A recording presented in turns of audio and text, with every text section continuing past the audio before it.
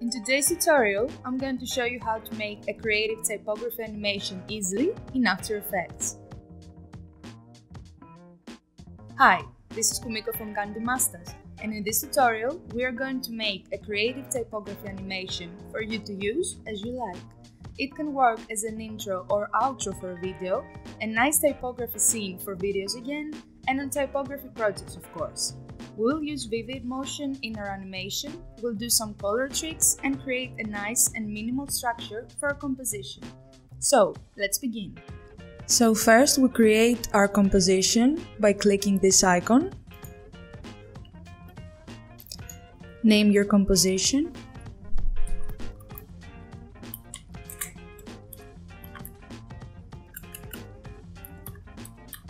Make it HD resolution and get the duration to 4 seconds. 4 seconds is fine for this one. Click OK.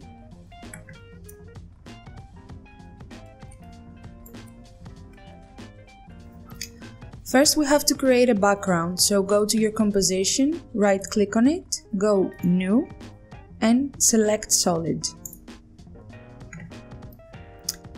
Name it BG for background and click OK. Go to Effects and Presets panel and type Fill. Drag and drop it over your BG layer, and now we can add a color in it. So click on the color icon and choose your color. I already have my color selected, so I just get the color code and paste it here. You can choose whatever color you want. You see? For this, I will have this background color. Click OK and our background is ready. Now let's create the typography first. Go to the toolbar and click on the T for the type tool. Let's zoom in a bit. Click Ctrl and plus to zoom in. And by hitting the space bar, you can control your background and your whole scene. So click on your scene and start typing.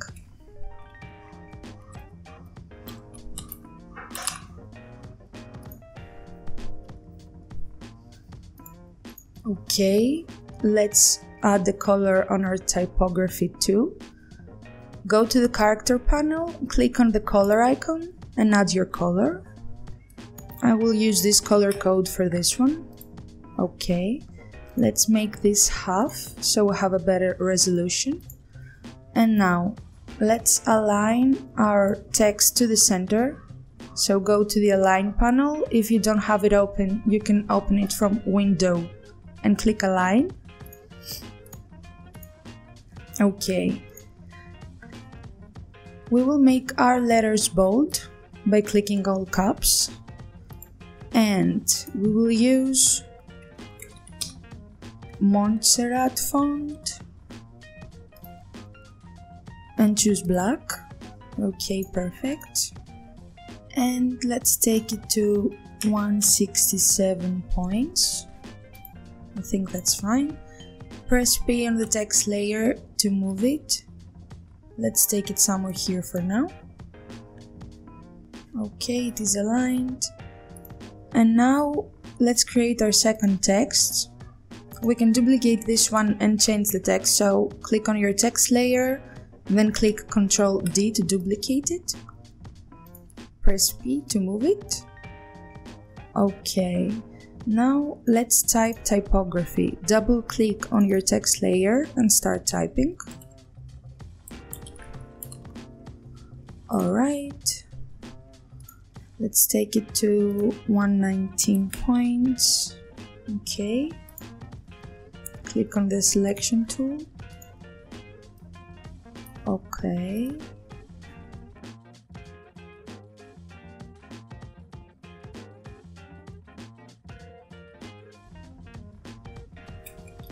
Click on both your text layers and move it a bit down to be on the center. Okay, I think this is fine. And now for our last text layer, Ctrl D again, press P to move it, And let's make this one regular. Okay, and at 46 points. Okay. And type your text.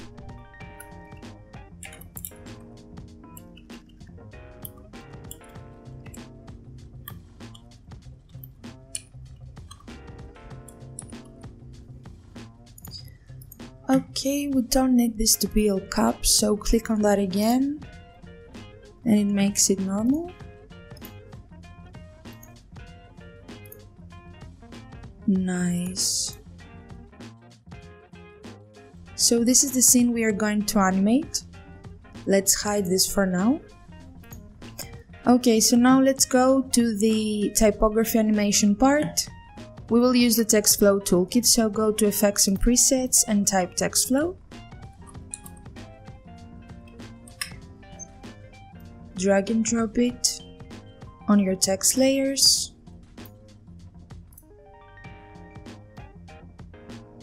Alright, and we will make this typography animation a bit bouncy and with position animation, so let's start from the global animation presets. Let's take speed to 0.04. We don't need speed out, so take this to 0. Frequency to 330 because we want the animation to be bouncy.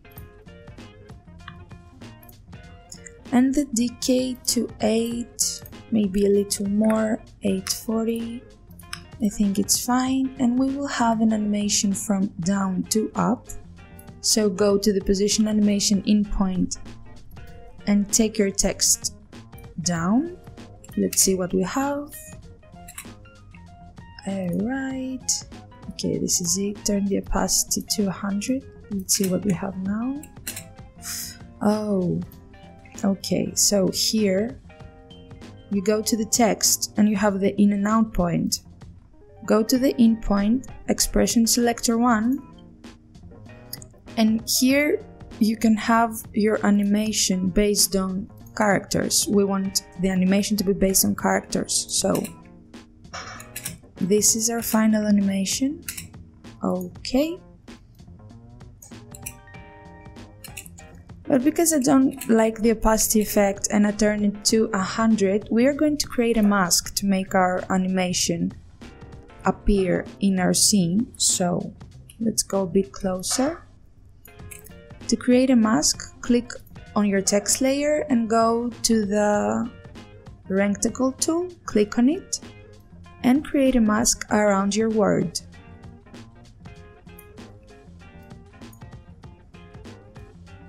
Okay, maybe we can move it a little bit more to the down. This is better. So now we have this. Great. Let's go to typography. First of all, make the opacity to 100. We're gonna do the same here with the mask. And for this one, make the animation start from up and go to down, so we can have some diversity. Okay. Go to text, in. We want this to be based on characters too. Alright. Let's go to the global animation.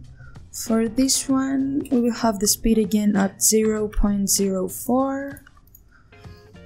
The frequency may be a little less from the other one. Let's make it to 80.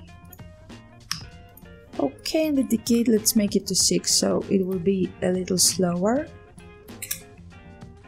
Okay, so this is what we have now. We are going to create a mask for the typography text layer 2. So create a rectangle around your text, and your text will only appear inside of this rectangle. Alright, bring the position a bit to the up. Now this is our animation so far.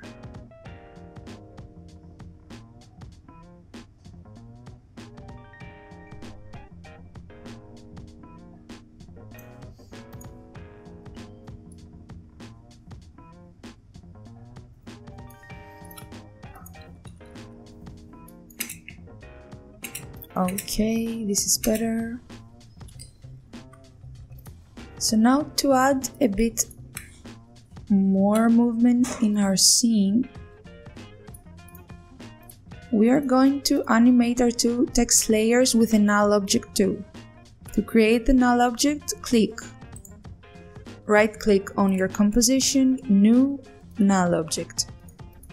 We will name this Creative Typography so we know what it refers to. And we are going to parent our two text layers to our null object, so select both of them, go to the whip tool and parent them to our null object, Creative Typography.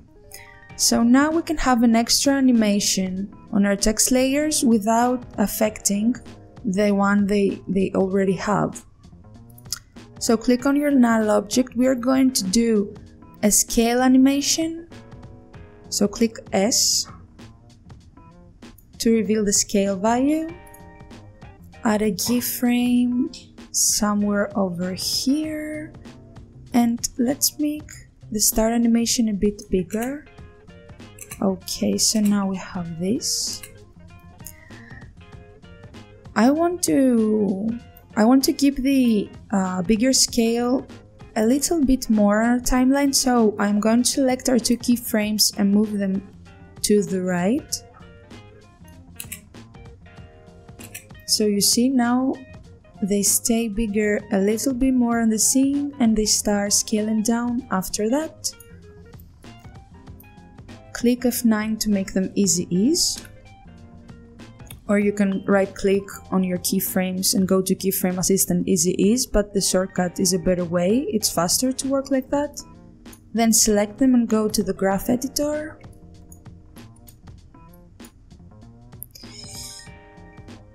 And let's make the animation speed at its highest somewhere here at the center. Let's see what we got now. Okay. Maybe we can open the keyframes a bit more so it's a bit smoother. Okay, let's adjust the curve a bit more.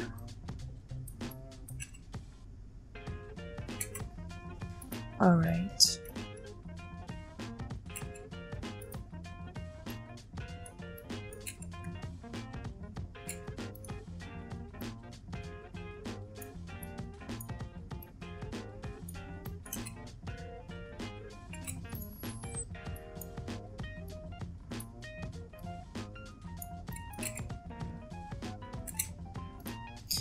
Okay, I think this is fine. So for our last text, I want to create a typewriting animation. So I'm going to go to the Effects and Presets panel again and type typewrite. Typewriter, okay. And then drag and drop it over my text layer. Nice. So let's open our text layer. Here it is, our animator one. Open rate selector, and you see here we have already two keyframes at the start. So this is the animation that it is created so far. It is already what I want, but maybe a little bit faster, so I'm going to decrease the space between our two keyframes. A little more. Okay, I like that better. And now let's fix the timing a little bit more. So first of all, I want my two main texts to appear and my last text to come into the composition a bit later on after they have reached their final position. So I'm gonna move all the layer a bit to the right.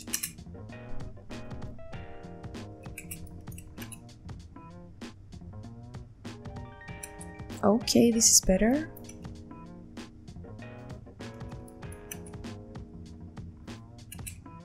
I'm gonna change my null object's color so it's easier to recognize. Okay. And maybe I want my two main texts to have a movement position all along. So what we're going to do is to make another null object. Go new, null object, change the color again, okay. Click enter to name it. I'm gonna name it main text scale down.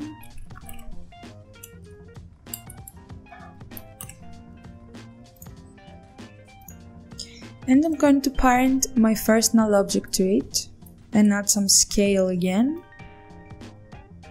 So it keeps scaling down from this position. So click S on our new null object. Make a first keyframe around here and go at the end of the composition and make it a bit smaller. Okay, I think this is too much, so increase it a little bit, maybe to 95. We just want a little bit of movement, so it doesn't have to be too much, just to be moving till the end. Okay, maybe we can decrease it a bit more, let's see.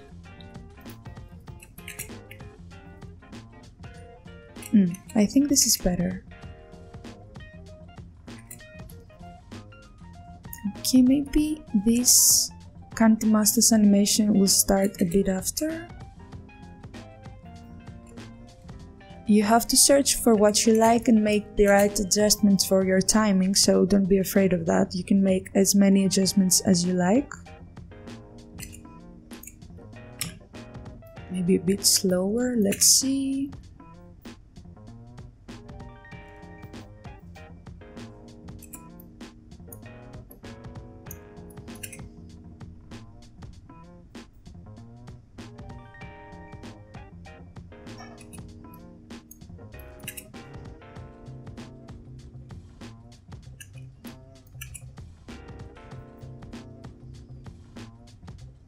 Okay, this is a fine outcome.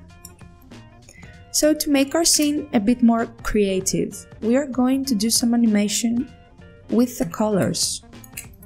So as I see it,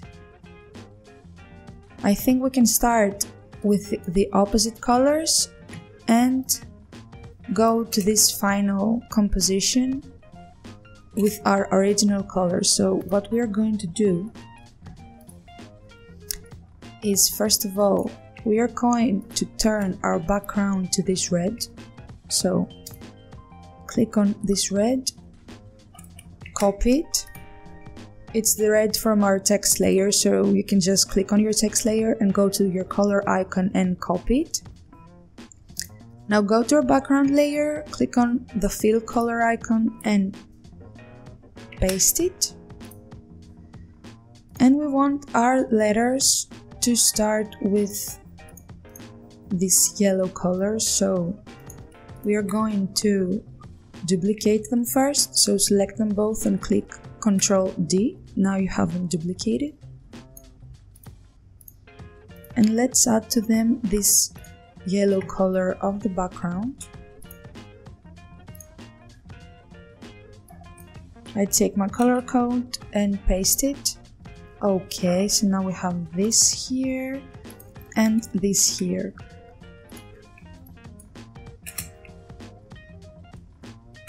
Okay, and somewhere here I want the color to change. So what we are going to do is we are going to create a circle shape. Go to the rectangle tool, click on it until the drop down menu appears, and click on ellipse tool.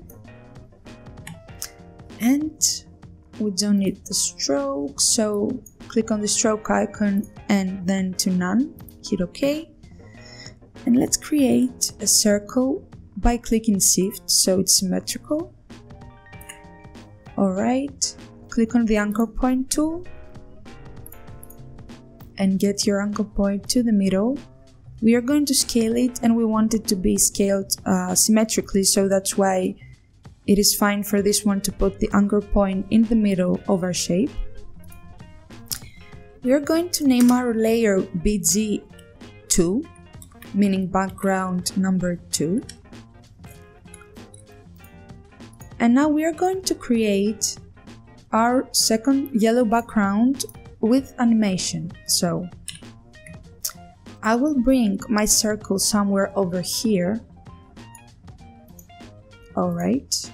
And press S to reveal the scale value. Now I will add 2 scale keyframes, one at the original scale size at 100%, and one where it will be big enough to cover all of my scene and make a background out of it. Okay, so this is it for now. Select both your keyframes, but press F9 and go to the graph editor. Let's see this movement to be faster at the start and smoother at the end. Okay, let's bring it to the middle to see what comes with that.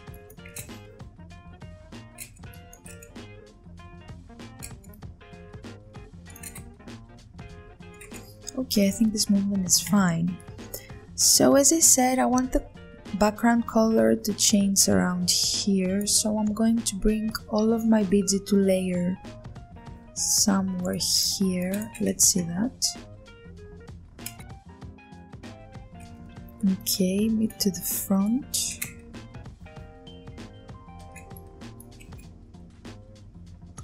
Actually, I want the background color to change right before my 2 main text layers hit their original size, so I think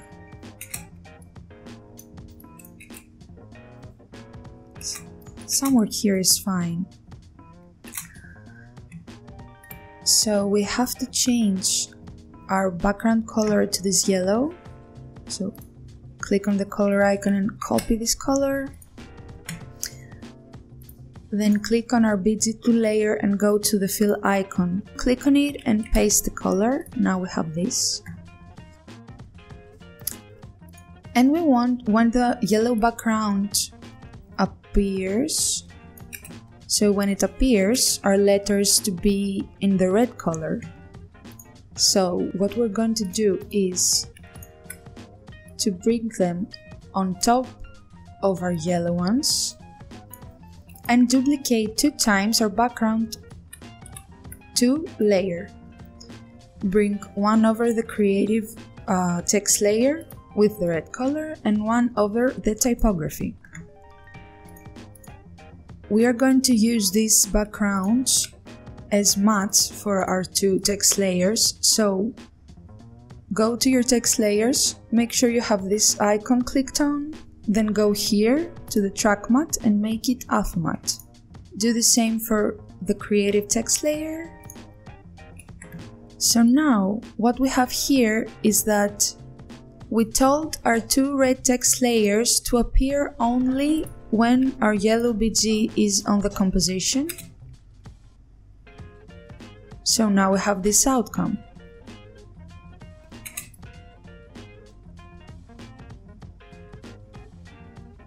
Okay, really nice.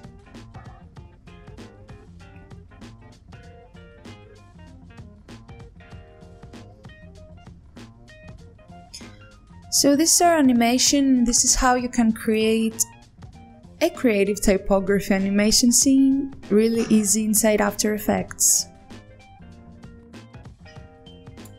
So this is how you can make a creative typography animation fast and easy. If you liked the tutorial, hit the like button and share this video with your friends. Don't forget to subscribe to our channel because there are more tutorials coming up.